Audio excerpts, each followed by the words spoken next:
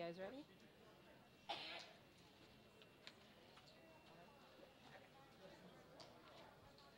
My name is Rebecca Dar. I'm with the Aspen Institute Business and Society Program, which is one of 26 policy programs, and we're actually based in New York City. It is my pleasure this afternoon to welcome this panel on managing the Amazon, which is going to focus on preserving the basic biological functions of the Amazon. And with that, I'd like to introduce the moderator for this panel, which is Mr. Andy Revkin. He is the blogger for .earth, author, and a fellow at the PACE Academy for Applied Environmental Studies. Thank you. Great. It's good to be here. Thanks for stopping by. And we're going to explore a place that for most people on the planet, including most people in Brazil, is still largely a place of the imagination. It's kind of, to me, and when I wrote The Burning Season, my book about the murder of Chico Mendes, the Brazilian activist and rainforest resident and organizer, labor organizer, back in 1988, 89, 90, I compared the Amazon to Alaska. It's basically a tropical Alaska. And for Brazil, it's kind of like what Alaska is for the United States. A distant frontier, a resource-rich place.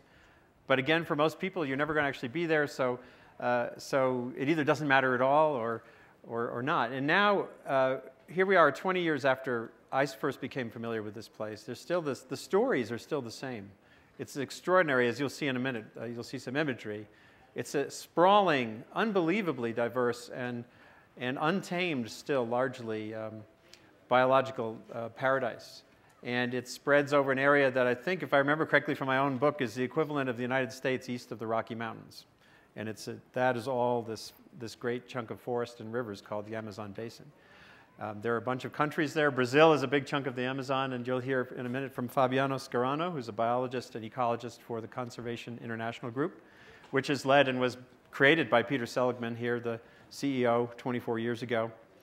And the theme here is managing the Amazon, which sounds kind of weird, you know, if it's such a sprawling place and still 80% or so is still fundamentally not really developed heavily, then why do we have to think about it in those terms? But we live on a planet, as I've been writing in the New York Times and on my blog there for a long time, Earth increasingly, in these next few decades particularly, is going to be what we choose to make of it. We don't have the luxury anymore of living that kind of naive existence where we just kind of chop down the local forest or fish the fish in our local stream. And science has made us vividly aware that we're now tweaking knobs on the way the planet works in ways that not only that didn't happen until fairly recently, at least in a big way, but also that we weren't aware of. But the issue now is the scientists, as I've written off and on, they're kind of like the father talking to the wayward teenage son. Society is the teenager. You know, we've been in this resource exploitive, pubescent kind of approach to the world for all these centuries. And now the scientists are saying, well, son, if you don't change your ways, bad things are going to happen. So how do we move in places like the Amazon, in places like the Gulf of Mexico, and in the global atmosphere? How do we move to a more managerial role with these resources that we have taken for granted for so long? And the Amazon is a really good kind of a place to look at how that's already been playing out, because these battles have been waged there now for decades on how to manage, how to balance rights and responsibilities. So we're going to start. Fabiano, I think you brought some slides or some imagery to show us, to remind people what this place is like. And That's right. I mean, there's certain aspects of it that you'll never know until you're there. like when you're running down a path behind a rubber tapper who's dancing through the forest with the greatest of ease, and you're tripping and falling, carrying your cameras and stuff, and you suddenly reach for a tree to avoid falling down, and it turns out to be an astrocarium palm, which has studded with needles this big, and you see them going through your fingers and going, oh my God, this happened to me 20 years ago. So you won't get that experience, but take us on a little tour. Okay, thank you very much, Andrew.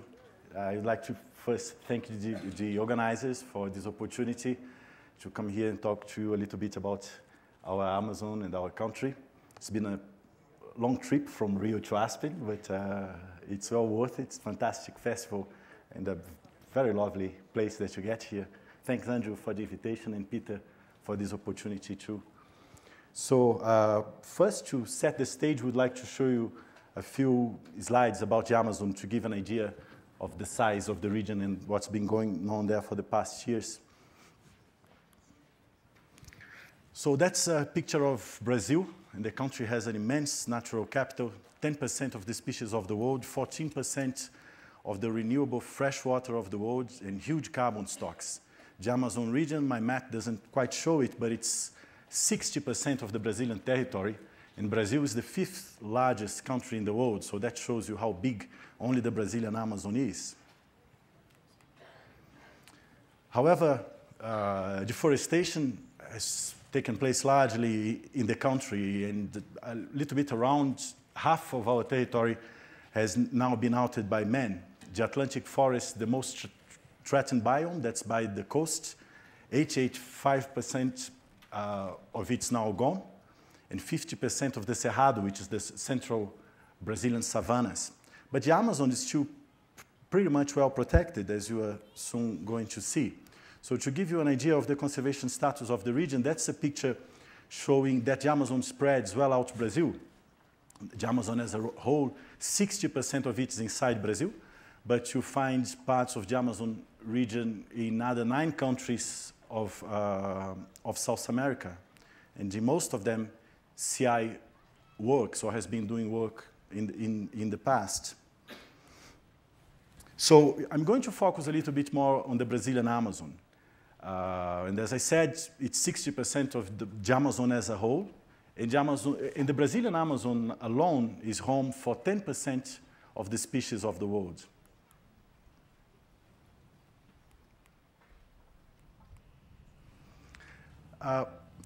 Luckily, nearly 50% of the Brazilian Amazon is now within protected areas, which is the dark green color that you get there. 15% has been deforested, and nearly 40% is still unprotected forest areas. The deforested areas, as you can see, is all in red. So I'd like to show you a little bit the importance of these protected areas in the region as a whole. I'll give you an example of an important mining area where Brazil produces lots of iron, called Carajás. That's in the state of Pará, in the eastern part of the Amazon. This dark green color there and the pink one, these are all protected areas that have been created around the mining area in the early 90s.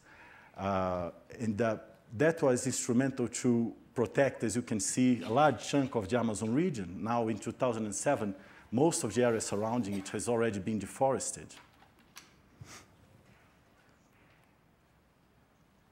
So these protected areas, they actually prevent the expansion of deforestation a great deal. And I would like to have a pointer now to show you where that previous slide was. It's a small green part surrounded by red towards the east in the Amazon. So the large chunk in dark green west of that part prevented deforestation going inwards. And that's why we still have nearly 80%, 85% of the Brazilian Amazon is still in good conditions. So that's an example going beyond the Brazilian border within what we call the Guiana Shield. The Guiana Shield gets a part of Brazil, the northern part of the state of Pará and the state of Amapá, and also these 3 countries that you get there, Guyana, Suriname, and French Guiana. In 2002, that's how it looked in terms of protected areas. That's the dark green there again. 2006, May, December 2006, and very soon it's going to be looking like that. That's a nice thing to see in comparison to the red, expanding red. It is good, isn't it? And well, I'm proud to say that has to do a lot with the work Conservation International has done in the country with local governments and with federal governments as a whole, in all these countries, actually. So we often get asked by different sectors of society and also by the Brazilian government, what are protected areas worth? I hope you can see these numbers there, but in the in the second line in this table that I have, well, the light green color in the Brazilian map is only the protected areas where Conservation International has been working historically. That's only a fraction of all the protected areas we get in the country. But we decided to calculate how much this effort of our organization means in terms of carbon and in terms of water.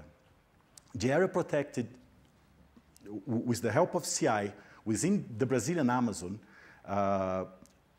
represents 16.8 billion tons of carbon, which $10 per ton of carbon, that means around $168 billion worth of carbon alone, only inside the areas that Conservation International worked, which, as I said before, is not the whole of the Amazon, of course.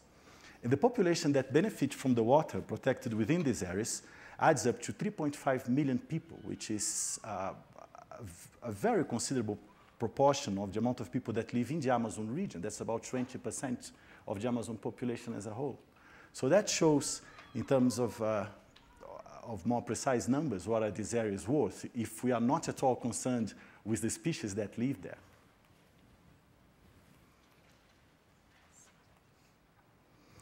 So you may have heard that during the last summit of the Climate Convention in Copenhagen, the Brazilian government, namely President Lula, he stood out and committed to reduce Amazon deforestation in 80% by 2020.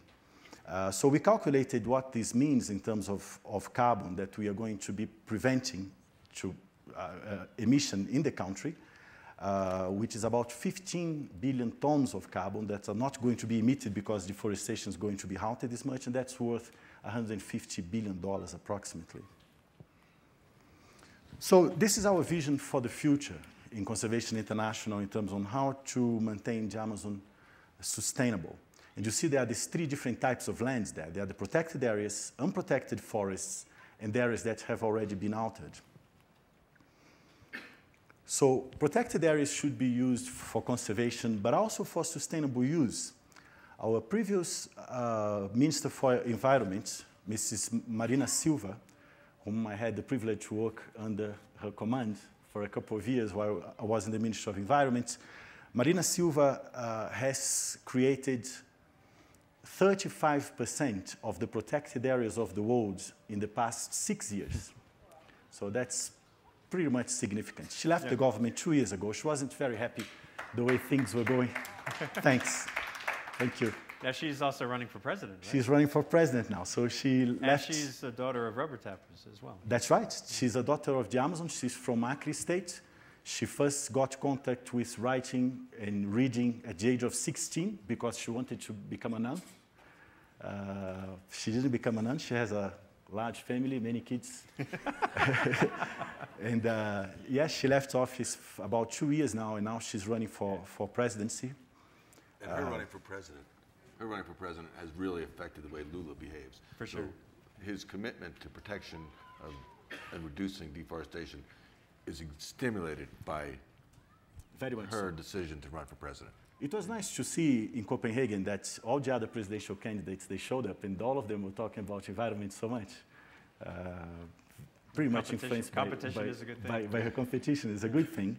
And well, the nice piece of work she did, I find, is that these protected areas in Brazil, she created a lot of sustainable protected areas, areas where people that live inside or in the neighboring parts of these areas, they can actually try to make a living out of it. And that has been instrumental to the economic development of the state of Acre, for instance, in the western part of the Amazon. So we think protected areas should still continue being used for conservation, but also for sustainable use. Altered areas is where we should focus on intensive use, agriculture, forestry, mining, all that's going to be important for the development of the region. And of course, we would love to see that taking place in areas that have already been altered. Altered areas, through forest restoration, can become unprotected forests as well. And these unprotected forests, with good forest management, they can help the country build an economy based on natural forest products and wood, without damaging the nature. And that's this big scenario there is what we like to call green economy.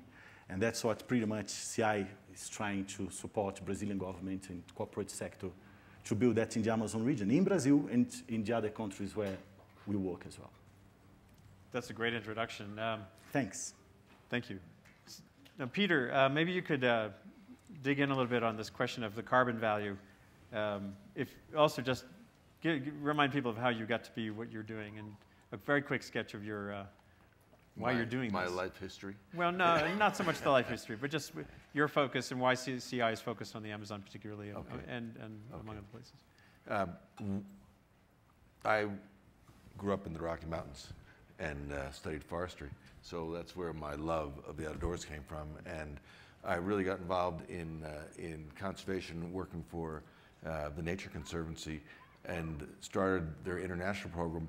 And then felt that if conservation was going to work, it had to focus on creating livelihood for people. And out of that, created CI in 1987. Actually, the first things we did were work in the Bolivian Amazon, where we began to acquire Bolivian debt at 10 cents on the dollar, and then went back to the government and said, we have your debt portfolio, we'll trade a debt portfolio for the creation of protected areas. The Bolivian government said, how much do you want? We'll do it. And then we began thinking about how do you actually create jobs. And so the concept was, let's create jobs so people can thrive through conservation. What has happened in the past 23 years has been enormous success in the protection of critically important biodiversity hotspots, and we're really pleased with that. But in that same 23-year history, the rate of extinctions around the world has gone up dramatically. The destruction of marine resources has gone up dramatically, and we've had systemic threats to just the health of the planet and to people through climate change, et cetera. So what we've actually done this year is changed our entire institution's mission from protecting biodiversity to supporting human well-being by maintaining and restoring ecosystems that give essential services to people. And so when you look at something like the Amazon, which is not only important for Brazil, but also has an enormous value in terms of water vapor and natural resources and biodiversity for the planet, you actually can only do this if you look at it from the benefits and the services. Yeah. One of them is carbon, right?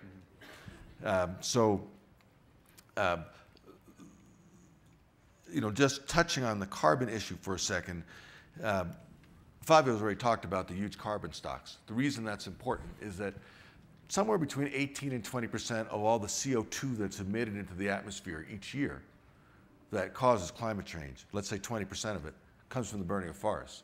That's twice all the emissions that come from the entire transportation sector globally. So if you don't deal with deforestation, we lose. We have to deal with deforestation. And so all the work on renewable energy is essential. On changing the grid, essential. If we do that and we don't deal with deforestation, we're really wasting our time. We need to make certain that our portfolio includes that. The challenge then becomes, how do you deal with a nation that looks at its resources as, these are mine, I'm going to do what I want with them, don't tell me what to do.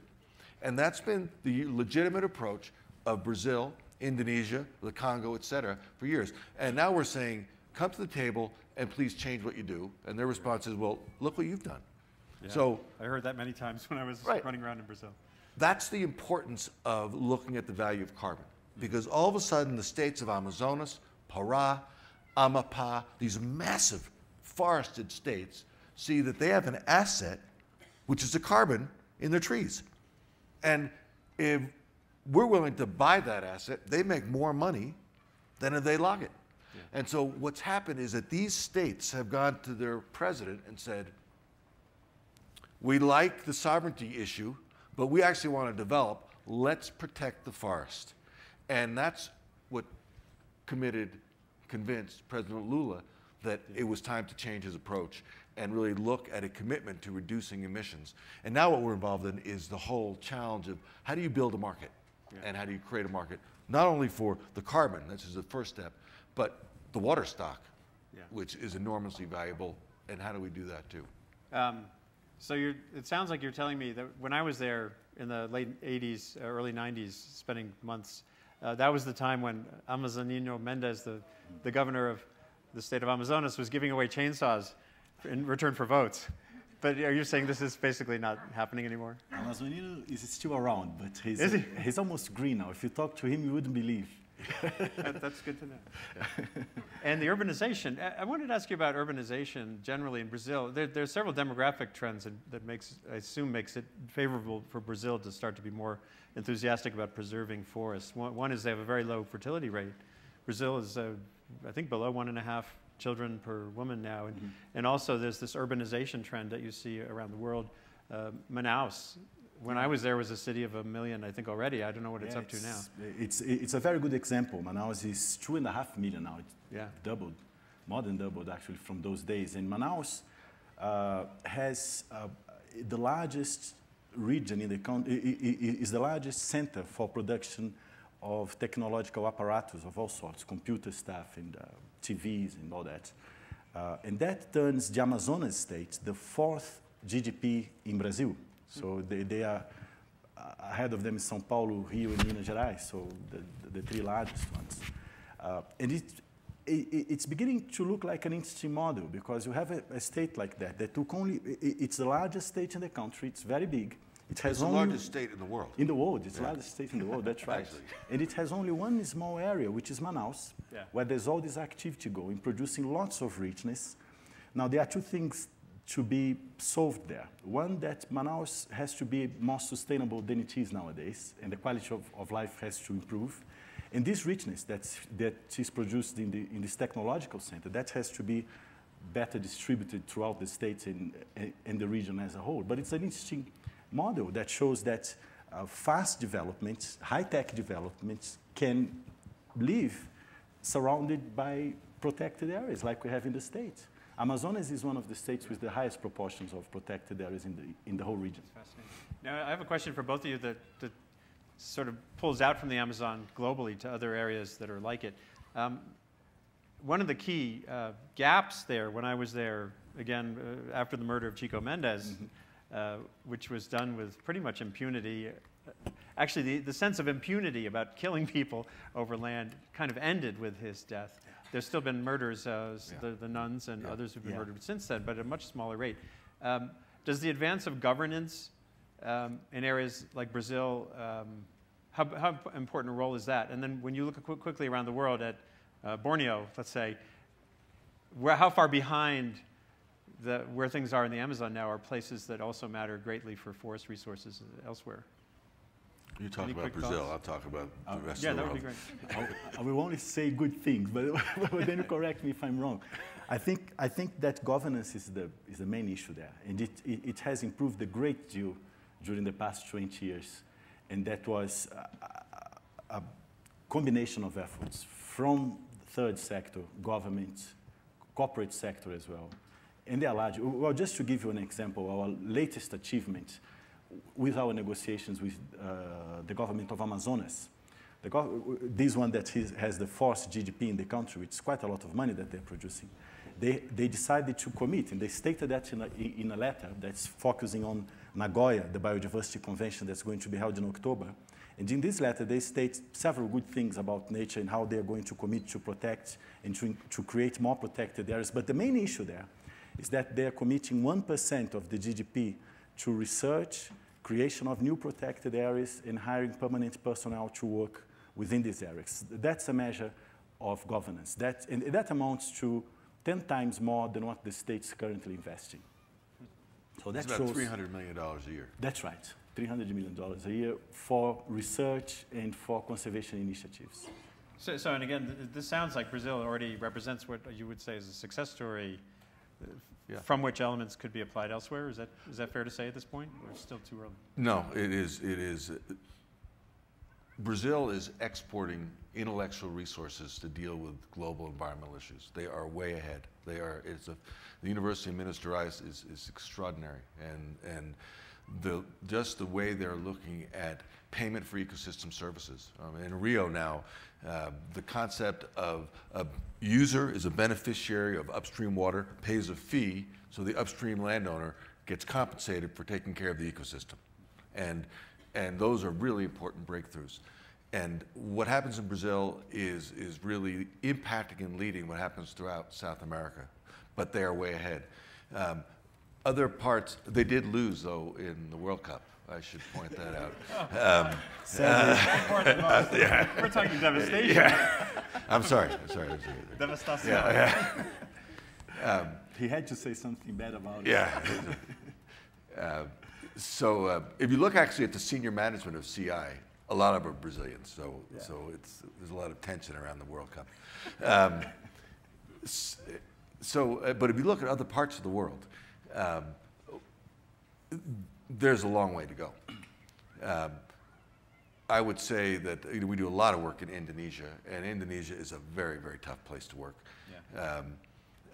There is an increasing decentralization in the forested states, whether it's Borneo or Aceh or in Papua, and the power of the Bupati or the governors is actually increasing, and so we're having much more success dealing at the government, at the state level than at the federal level. Yeah. And there's just a culture there. 20,000 islands or yeah, as well. And so that's really been an important step forward. In the Congo, we have just done an important transaction, voluntary transaction with Disney to protect forests, and they're voluntarily offsetting their emissions. And so there are pockets of success there. It's a really challenging place because it's resource rich and poorly governed. Yeah. Rwanda, different case, real important turnaround and success there. So nation by nation, it's different, but Brazil stands out as the success story. And what are the looming issues for the Amazon? There's a perpetual dream. It's actually slowly becoming not just a dream, but concrete. The road to the Pacific, roads to the Pacific. Right. And then you start to talk about significant Asian commerce, agricultural export, which has always been, every Amazonian governor has always seen this as one thing. And just China generally, the influence of China within the Amazon. And then oil, not so much in Brazil, but just over the border in Yasuni, which I recently wrote about. Is a new paper determined this one little area is maybe the most biodiverse spot in all of Amazonia, or actually the world. And it's also one of the richest oil deposits. Yeah. So it reminds me of the situation in the Gulf of Mexico, where you have this great asset that has two different sets of values attached to it. So among the various things happening in the Amazon now, do you have your own sense of the biggest concern? Well, yeah, there are at least three big ones, I would say. Two more immediate and one more in the long run. The more immediate ones are related to the construction of a very large dam. It's actually the third or fourth in the world, called Belo Monte. That's in the Xingu region, which is the western part of the Amazon. CI has just produced a paper showing that 9 fish species are going to go extinct. It's an area where many indigenous nations live, actually 20 of them. Water is sacred for them. It's like for us, we have the image of heaven as the sky. For them, heaven is in the water. So if you mess with the water, they really don't like it. And even worse than that, that this dam is not going to be very productive. It's being made at the Xingu River, and that river stays half of the year with very little water. So this dam is going to work for half time only. And transmission to the main centers that need the energy is very inefficient. It's a very long way to transmit this energy. So we are 100% against it.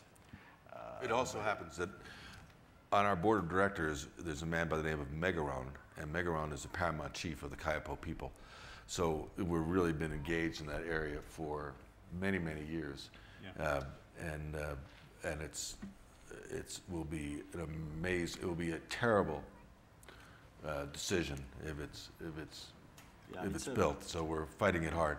It's an $18 million, $18 billion investment. Yeah. Yeah. And we had never in the country invested a quarter of that in science and technology, focusing on other types of energy generation. So it's a pity. So Belo Monte is a top big issue. And there's one that's about to be voted in Congress, which regards our forest code. That's a very good code, a very good law that was created 40 years ago. And well, it says many good things, but the best thing about it, in my opinion, is that every property in the Amazon has to maintain 80% of its area, 80% intact. So this, the people from the agricultural sector are trying to bring this down and reduce this proportion to 50%. There's a big resistance in the country from NGOs and inside the government as well, Marina Silva's group, and also from parts of the corporate sector. And I think we may win this battle, but Belo Monte, I'm not as optimist. And the third thing is the building of highways. And of course, there are many plans for roads to the Pacific, roads to the Caribbean. And I do agree that they are very important for the country economy. In CI, we are beginning to do an experiment now, again, with the government of the state of Amazonas, on a road that connects two cities within the Brazilian Amazon. The city of Manaus, that I already mentioned, and the city of Porto Velho in the Rondônia state. It's a 1,000-kilometer highway that's about to be built. But the government of Amazonas had this vision, and they created protected areas all around the road beforehand.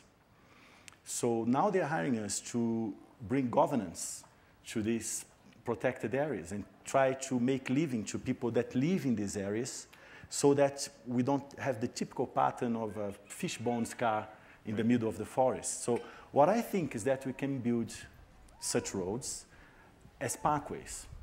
And they are going to increase the standard of living in the regions, going to produce more wealth in the country, and that's not going to be at the expense of our natural resources. And that's an interesting notion, the parkway. Well, the Palisades Parkway leading from New York City up the river on the west side of the Hudson is an example of that kind of, that maintained in the face of extraordinary sprawl around New York City, a great green corridor. So it's certainly a good model. The other big threat, which is ongoing, is the expansion of the soy and the agricultural frontier that is pushing into the Amazon. And that's fueled a lot by a demand for fuel. And so we've seen a tremendous destruction of the Cerrado, as well as a destruction of the Amazon. And I think it's now 15% has been cleared. The work that we're seeing in terms of the science is that if the Amazon is cleared to 30%, if 30% of the original state of the Amazon is cleared, there'll be a radical shift in the hydrology. And of course, that will impact agricultural productivity in Brazil, but it also has an enormous impact because of water cycling in the United States and in the Northern Hemisphere. But what has been fascinating as we've begun to talk to partners about how do you address that, and we've created an alliance that I'm really pleased to see come together, and it's actually been led by, of all organizations, Walmart, who has committed, looking at the sustainability of their supply chain and a concern for the security of that, to not selling any products in Brazil that in any way contribute to deforestation. And they brought in Cargill and Bunge and other institutions to partner with it to see whether you could actually begin to use the private sector as a vehicle for impacting and influencing some of these policies. And the challenge is monitoring and tracking that, but there's also a real intensive effort to develop that capability too. So right now what we're seeing more than ever before is an understanding and an awareness of the issue, and we're actually seeing responsiveness in government to actually trying to get their arms around this. Yeah. In a minute or two, we're going to move to questions from the audience. I think we're going to have roving microphones, so you just wave and say who you are and ask a brief question. Back in the late 80s, the other thing that was really, well, until fairly recently, a hot issue is what are the things consumers here should be wary of doing in terms of wood products and that kind of thing that could relate to extraction in places like the Amazon. Is that still as much an issue, or is this increasingly becoming an issue of things like soy and fundamentals like iron and Asian demand for basic resources? Or is it still, does the consumer question still matter? I think consumer choice is really important because consumer choice is an action that leads to awareness and an engagement, and that is absolutely essential because the public, our public, the global public, has got to understand that protecting nature is actually about humanity, not about nature. And so those choices are really, really important. If you look at the mega impacts that we're seeing, it's the real hunger for food and fuel, and that's what's driving this. And so we need to come up with some smart solutions and new technologies as well. So again, concentrated agriculture on lands that were already degraded, that kind of thing. Absolutely. There's a huge potential to restore and put agriculture on degraded lands, and that's good for, I mean, carbon capture as well as food production. Yeah. One point, we can't not talk about climate science. You're going to be on the next panel, the 5th assessment report, right, as one of the authors for the Intergovernmental Panel on Climate Change, which got under a lot of pressure the last year for some lapses here and there. There was this brief burst of discussion of Amazon Gate, which of course didn't hold up.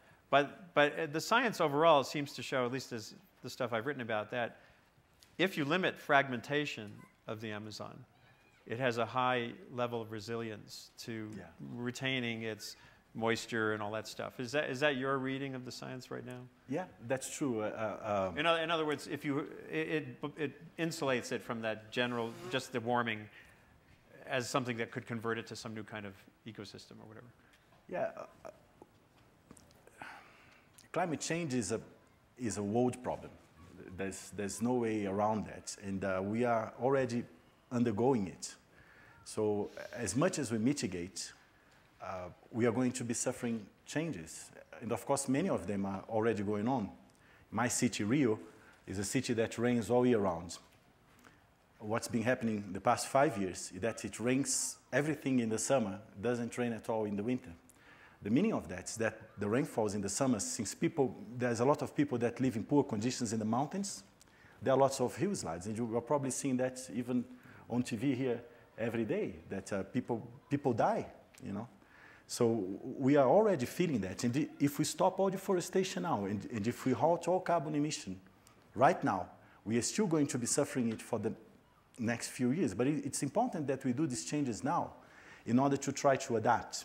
Along with that, areas such as the Atlantic forest, we are on an initiative now that CI is leading along with many other organizations and also the corporate sector and public government to try to double the area of Atlantic forest that's currently there by planting forests. And with forest plantation, we can help equilibrate that a little bit more.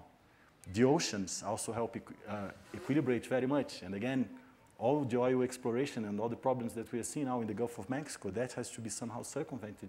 And investment on high technology for that in order to be able to produce oil, but at the same time preserve these areas is essential. So as long as the Amazon is well preserved, we have to bear in mind that we have to do similar efforts in other parts of the world. CI is trying to lead in the negotiations in Nagoya for us to establish a target for 2020 of having 30% of the world's surface protected. It's going to be very difficult for us to achieve that, but Brazilian government is already committing to 15%, 1.5, so which is already a big step. We have less than 10% these days. So it has to be a worldwide effort. Of course, there's a lot of pressure in the Amazon. We like to maintain this pressure there. We think that it is important, as Peter mentioned, to the whole atmospheric circulation in the world, but it's not the Amazon alone. All countries are going to have to make a huge effort to do their share.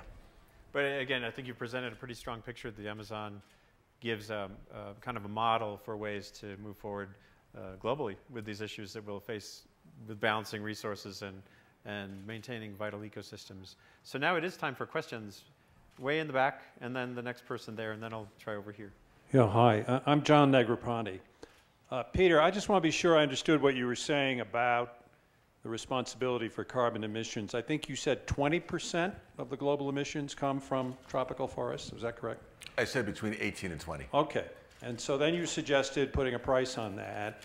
And I take it you're implying that the international community, or through some mechanism, we would pay countries that have tropical forests, Brazil, the Congo, the DRC, and Indonesia, to not destroy them, and the communities not to destroy them. So what do you visualize as I mean, which sounds like a very interesting idea. What are the mechanisms you visualize for accomplishing that? Well, there is already a price on carbon and a limit on carbon emissions that's been established in European countries, in the EU. And so carbon has a value. What was excluded in the Kyoto Protocol, which is the regulatory framework that established this value, was the carbon that is captured in standing forests. And so what is going on right now, and actually has been agreed upon in Copenhagen, is that reducing emissions from deforestation needs to be a part of the next global treaty. And so you end up with a value placed on the carbon that is left standing in the trees. So that mechanism has to be passed. So right now there's a very intense conversation in the United States, right, as to climate change and how do we get to our targets. I think that there has to be a price on carbon. I think that it's an asset that's tradable, and we need to have a price on it.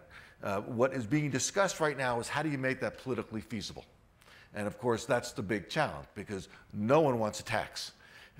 And there's that conversation about, is cap and trade a tax? Is there just a tax? How do you make it revenue neutral? That is really an important conversation right now. What's really interesting is that the utility companies and many companies really want predictability in their future. And they say, we've been listening to a discussion about this for a long time. We want to know where it's going. So if there's going to be a price, let's just set it up and create it. So what really is happening right now is an intense conversation, really powered by the power industry, saying we would like to have some clarity so that there is a path forward for us to know how much reduction we have to have in our emissions.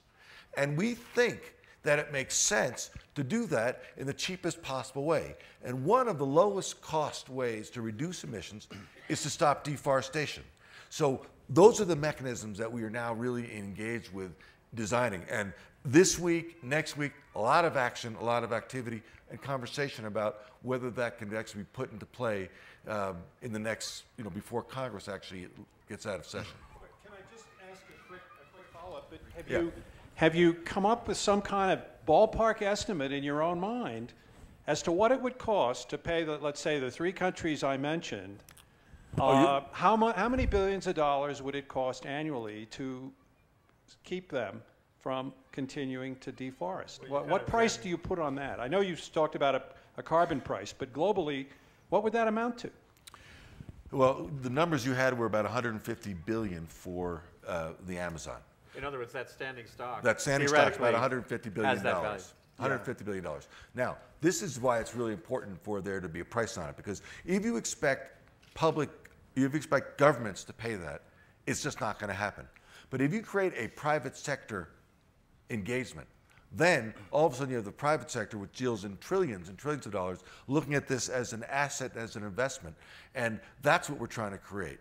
And so we want to create a marketplace. So right now, we have companies who are saying, what we'd like to do is we'd like to reduce our emissions, and so we're going to cut off our emissions, or we're going to evaluate our emissions, and we're going to figure out how much we have, and we're going to voluntarily offset with the protection of a forest someplace. So we've been doing deals like that to show that this works. And what happens when you show that works is the communities that live nearby, or the families that live nearby in Brazil or in Aceh or in Papua say, we want to do that. And so what we're seeing now is a market that can emerge, and we're demonstrating it, and that's really where we have to get to. And there are many complexities. Go on, the New York Times, we've written quite a bit about some of the issues, their resilience. So you, and then there. Don Spiro, Bethesda, Maryland. My question was similar to Mr. Negroponte's. So what I'm understanding is when you talk about the value of carbon in this context, you're talking about the ability of the forest to absorb carbon and make that, if we set a price on carbon emissions, something valuable that other people will pay for. And if I'm understanding that correctly, then that element of it will be used to allow the rest of us to pollute. And so it's kind of a zero-sum or balanced game. And my second question, if I can ask too, is when you say they're protected areas and you're talking about governance, are they really safe, or are they protected on a map, but they're still being deforested? Oh, great question. Yeah, Good question. I'll take the first question, and you can take the second question. Okay. In terms of the carbon that is being acquired with the market, it's both the prevention of emissions and the absorption of emissions of CO2. So it's both. In terms of giving the kind of permission to continue to pollute, this is what it's going to take. You've probably gone to some of the conversations about changing the grid and how we're going to go from oil and coal to renewables, and what's the technological transfer and what's the time frame. We know that's going to take decades, right? It's going to take decades, and we know we don't have decades to wait. So what this does, this allows us to actually have the fastest, along with efficiency, this is the fastest, cheapest way to reduce the number of emissions. It cannot be seen as we're going to continue to pollute.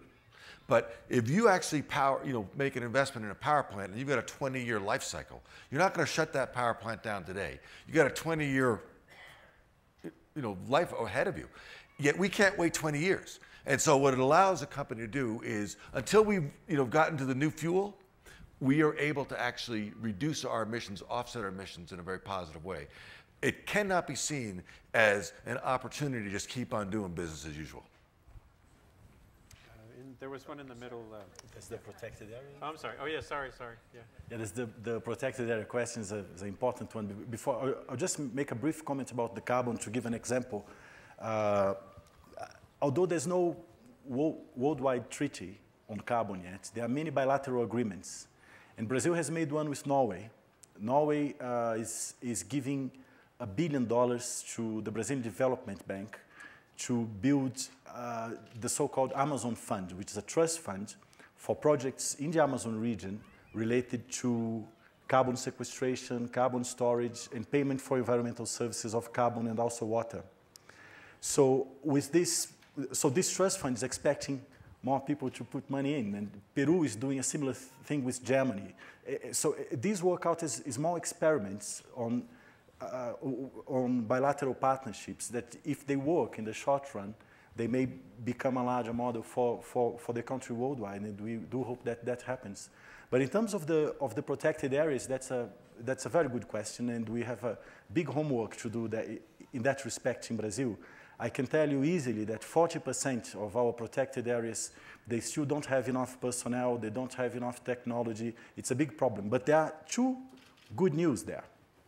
One is that Brazil excels now in terms of monitoring of land from the space, and that immediately informs government officials about firing deforestation in given areas, and action is taken immediately. The Minister of Environment himself goes to these spots where these things are happening and takes people to jail. So that's beginning to work. And another thing that works very much, and I took part in initiatives like that in many cases, is environmental education with people that live in the areas surrounding these protected areas. In a very short amount of time, they became the best forest guards that you're going to have on Earth. They call the government, they call the police, they call scientists like ourselves just to say that something is going on within protected areas. Now, when we talk about protected areas in the Amazon, some of these protected areas there are larger than whole countries. So having guards only is not going to work. So you do have to have people more conscious about the importance of these things, and you also have to have spatial management. And I think Brazil is beginning to do a good job in this respect. Where was, there and then. I'm right Jerry Finger from Houston. I'm for forestation simply for the beauty, aside from, the carbon. But look, as far as reducing carbon in the power industry, why don't we use natural gas instead of coal? I mean, it's a de minimis. Yes. Agreed. Why? Now, we can do that, and we got plenty oil in this, plenty coal in this country. And then the other thing, in Italy, as I understand it, 2/3 of the new cars, again, run on natural gas. I mean, the emissions from our automobiles is pretty dramatic too. And we got plenty gas. What about that? I've written extensively about that. Natural gas is a big component to getting this country a significant reduction from its power sector quickly. And it can be done very quickly. Of course, you have issues that are percolating in various places as extracting natural gas from certain geological deposits comes with environmental problems that have not yet been worked out. But it's very clear that we have vast quantities that were not really understood even 10 years ago, 5 years ago. And any reasonable climate policy has to make that an important component. In fact, Tim Wirth just gave a speech, Coloradan, a couple of days ago, if not just yesterday, about this again. And the Times too. If you kind of Google for NY Times and natural gas and climate, you'll see a bunch of things that I've written about that as well. Just to save time, I want to quickly move to the next questions here, and then Murray. Hi, Stuart Brand from Global Business Network. It's a question about second growth and restoration. There was a report from the United Nations a few years ago, the New York Times picked up on that. Globally, there's something like 55 times more tropical rainforest growing back as second growth than is being cut down as primary forest. A lot of it's urbanization. People move to town, they're not doing subsistence agriculture anymore. What was pasture turns back to forest and so on. So in terms of managing the Amazon, and I guess the Cerrado area as well, what does a good manager of the Amazon do with second growth? If you could have a quick answer to that, it'd be great. We could fit in a couple more. Well, there's a combination of things there, and I have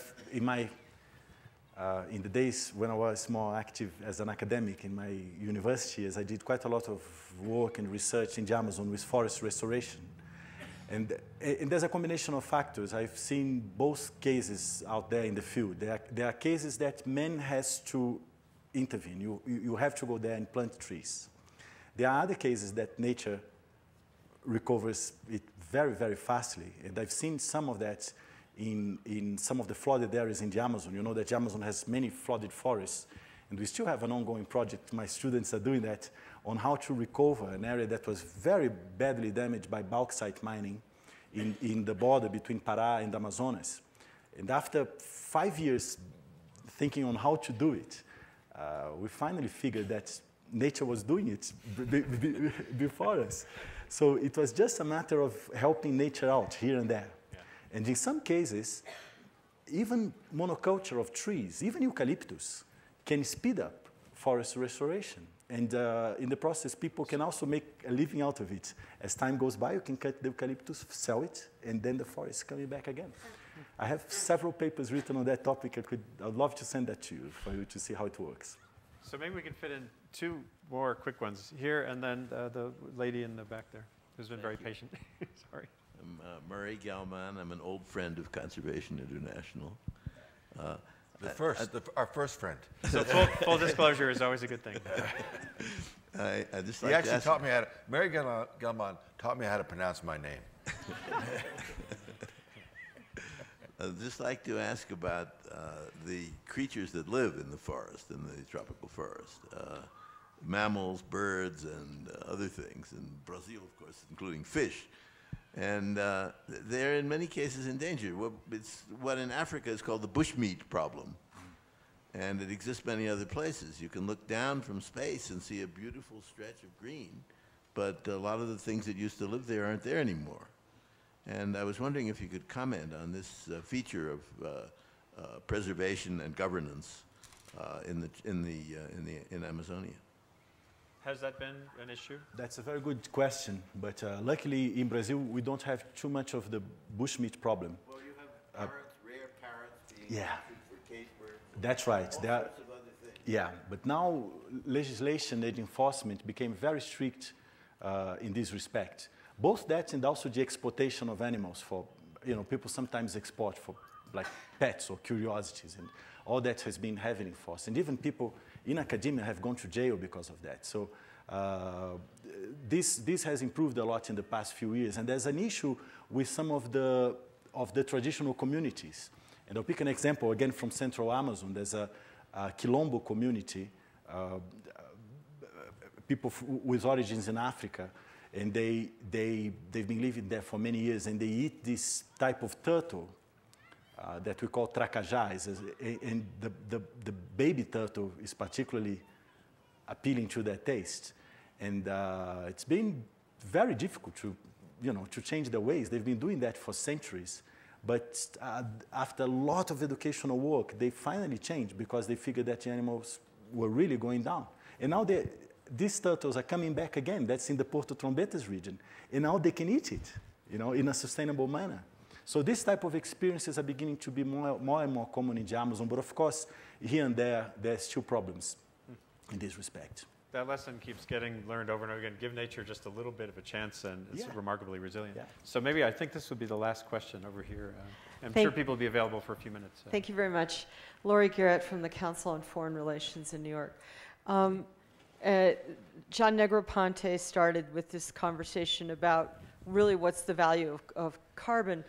And I want to ask you about China, because beyond just the issue that Andrew raised about the Pacific Highway and the notion that China could log into the Amazon, what I have seen everywhere in the world is that China is creating a new kind of imperialism. And it's all about resources. And they're like the Borg. They show up, they strip the space, and then they're gone. And what would it take in terms of carbon pricing, and how could we ever get an international agreement that China would sign that would actually slow the Borg? So, so what we have seen, I've never called it the Borg, but what we have seen in all the places that we operate, in over 40 countries, where there have been significant resource conservation successes, that there is an aggressive resource acquisition program, and usually China's there. And so it's not only Brazil and Peru, but you go into Africa, Gabon, it's wherever it is. And I was in South Africa last week with Fortune on their global conference, and it was really that was one of the key discussions. So it's not something that we do. It actually has to be something that every country does. And what you really have to get a nation to understand is that the future of their nation is going to be dependent upon how their people are cared for and how their natural resources are cared for. And so it's going to have to be a homegrown understanding that, and if you don't do that, you cannot succeed. No, I'm not talking about China. I'm talking about Rwanda, Liberia, Peru, Bolivia, Brazil. These countries have to begin to say, these are our assets and we're going to manage them intelligently and wisely. And that means we're not just giving them wholesale to you. I've had conversations with presidents of a number of countries just about this issue, where the conversation has really been, you need to think about this as your most important asset, manage it as an endowment, as opposed to just cutting it down.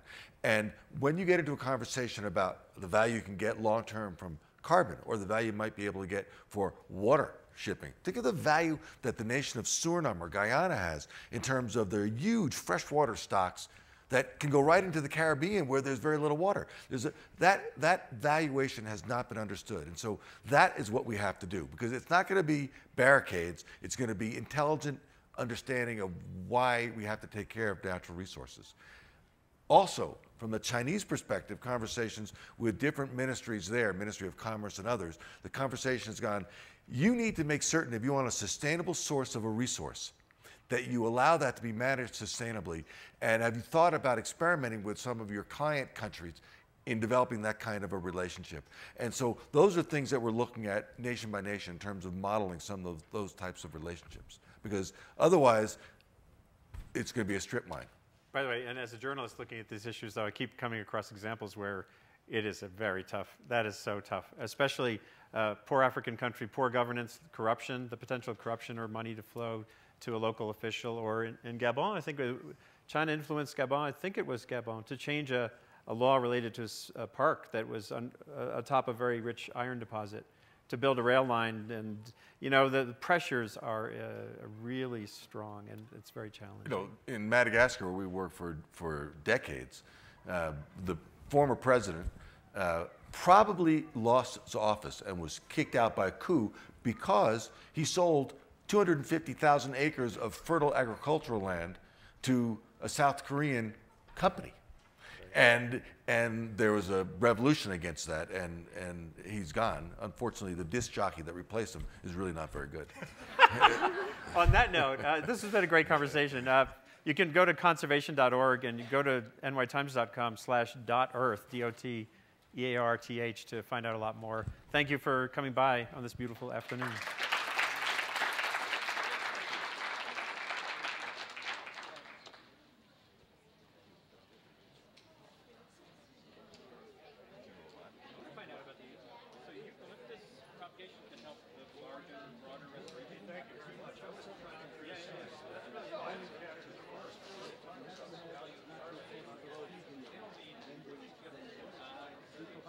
The shade and the other things to do.